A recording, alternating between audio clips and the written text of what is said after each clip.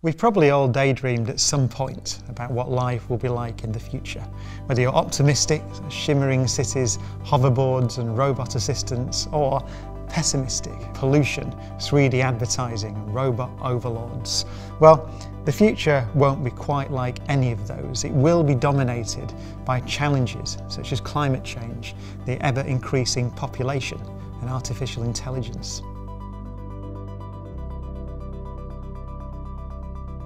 This is Oakwood Timber Tower 1 at the Barbican. It's 315 meters. This would be, if constructed, the tallest building in London.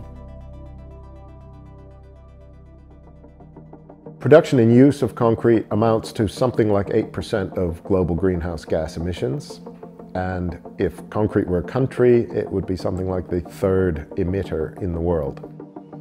Timber is the only building material that we can grow at a large scale, and is genuinely our only renewable resource as long as we use timber that comes from sustainably managed forests in a responsible way. Wood is an ancient building material and we have worked with it for a long, long time. Therefore, in some ways, it is a repackaged material, but it is also a newer and advanced material for cutting-edge applications into high-rise timber, for instance. So what we're doing here is we're using traditional woods such as spruce and beech, and we are engineering those timbers, cutting them up and gluing them back together. In doing so, we're creating much larger elements of timber. So for example, what we have here is something called cross-laminated timber, and what we've got is spruce planks that have been layered up in 3, 5 and 7 layers, and each time we put a new layer on, we turn the spruce through 90 degrees. So we start stacking these pieces of timber together. And by doing that, that creates a very dimensionally stable product that we can use in very tall buildings.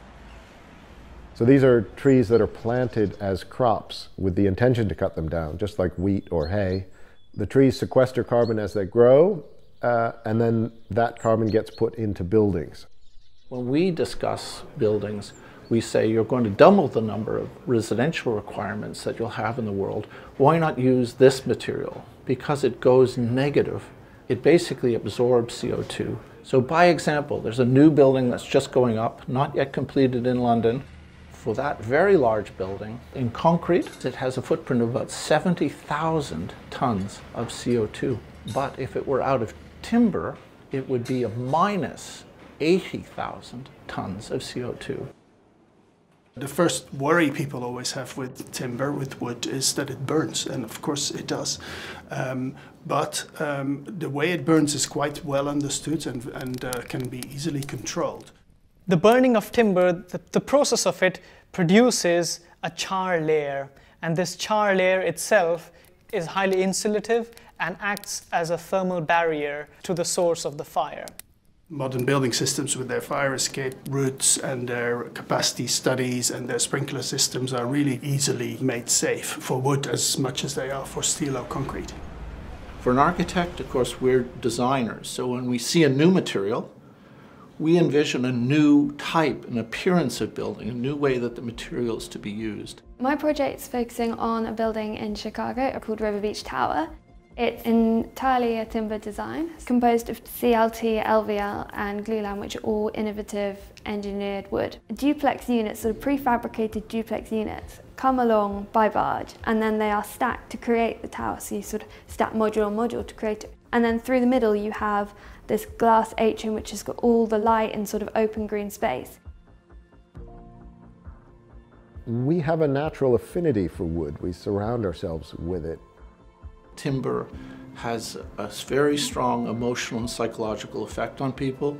Their heart rates go down, people become more sociable, and your brain capacity apparently increases, which I'm really happy to hear. I don't know the scientific answer of why it makes us feel good, but it does. You now have this material which retains a sort of the aesthetic quality and the well-being quality. People enjoy being in a wooden building. But now with engineered wood, you have all these structural properties that it can compete with things like steel or concrete and be used in skyscraper design. And so I think the benefits of that are huge.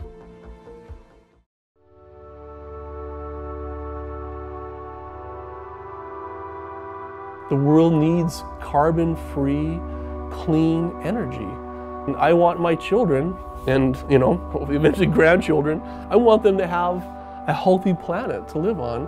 And fusion is so exciting. I don't want it to be always 50 years away, And does it really have to be 50 years away? Fusion is the reaction that powers the sun and the stars, and we want to use this energy source here on Earth. But how can we harness the energy of the sun, and how soon? In a fusion reaction, small particles join together to make larger ones and release energy. But without the huge gravitational force of the sun, on Earth we need to trap our fuels in machines called tokamaks. It's a Russian acronym, toroidal chamber magnetic coils, so it's a ring donut-shaped trap for fusion fuels. Now at Tokamak Energy, we have a new approach for developing fusion faster. Energy is one of the main problems facing the world, and so we need to try and solve it. Fusion is completely clean. 1,000 years or so of good electricity supply that doesn't mess up the atmosphere. This is like the holy grail of energy. To achieve fusion, charged particles need to overcome the repulsive force between them. This means they need to be moving incredibly fast, so they collide hard, which means our fuel must be really hot, over 100 million degrees. This is not science fiction. We have actually achieved the temperatures which exceed well the interior of stars. At such high temperatures, atoms break apart and become a charged gas called plasma, the fourth state of matter. Charged particles are affected by magnetic fields. They spin around field lines. So we can use magnetic bottles to trap our fusion fuels. The essential feature of a tokamak is a strong toroidal field around the torus, and this is produced by passing current in these coils. The plasma shape is controlled by the field in these poloidal coils. The JET tokamak here in Oxfordshire is the biggest in the world at the moment, and the ITER device in southern France is now being built. The Tokamak Energy team can learn a lot from these big fusion devices, but we want to do fusion smaller and faster. Tokamak Energy wants to accelerate the development of fusion power, and we'll do this by combining two emerging technologies: efficient spherical tokamaks and high-temperature superconductors. A spherical tokamak is a tokamak that has been squashed up, so it makes more efficient use of the magnetic field at the centre.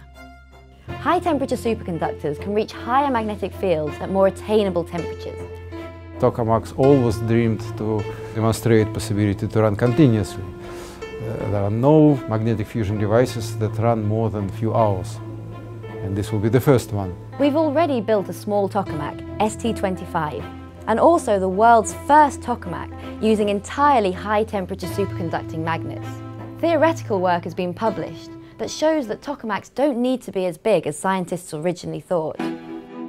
You need a high temperature to get fusion, so for a fusion power plant you really need to get those high magnetic fields. One of the exciting things for me is having a small device that allows you to develop a lot faster, so you can develop more of the latest technologies quicker. I think it's extremely exciting technology. We need the high magnetic fields, and that's the way you're going to get them.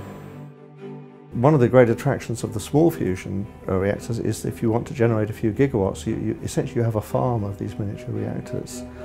So you can see how each individual one can be manufactured much more economically than a giant one.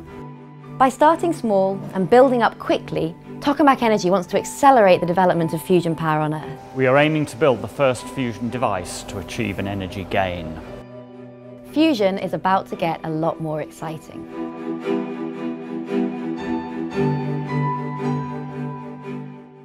So most people will think of Greenland and Antarctica when they think of glaciers, but outside of Greenland and Antarctica, the Himalayas are the third biggest area in the world of snow and ice. So they're often known as the third pole.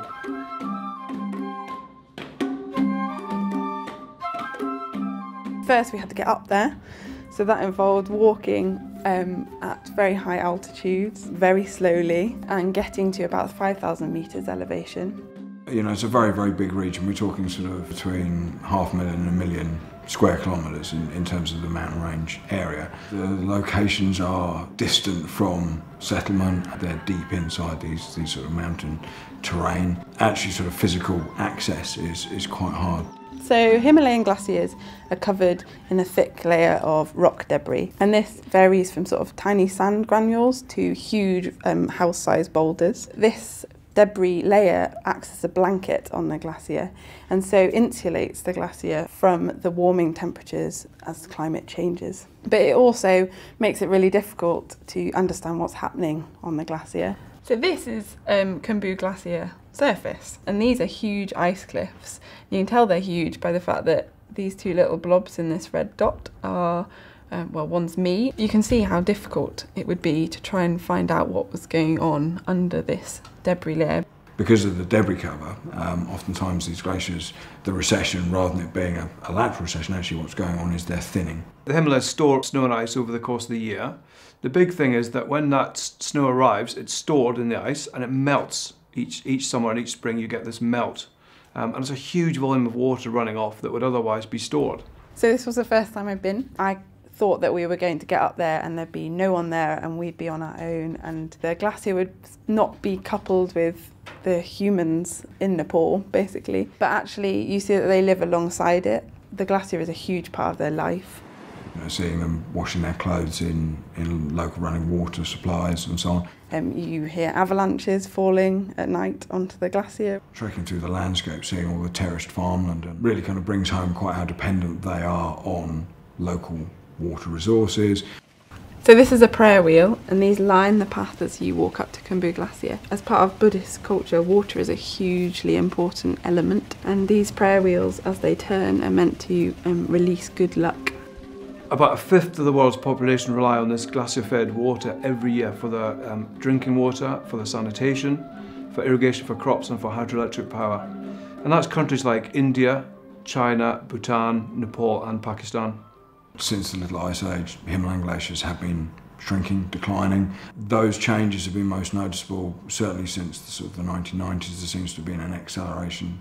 What we have is some very specific data that is for one glacier. By taking this field data, we can use it with the modelling we've already done to try and predict how these glaciers are going to change. What we want to know is what will happen in the future.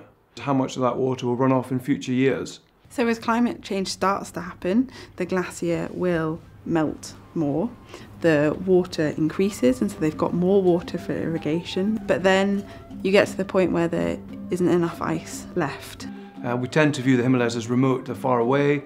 We maybe only see climbing trips, the Everest region, but we don't realise just how many people rely on that water for their everyday needs.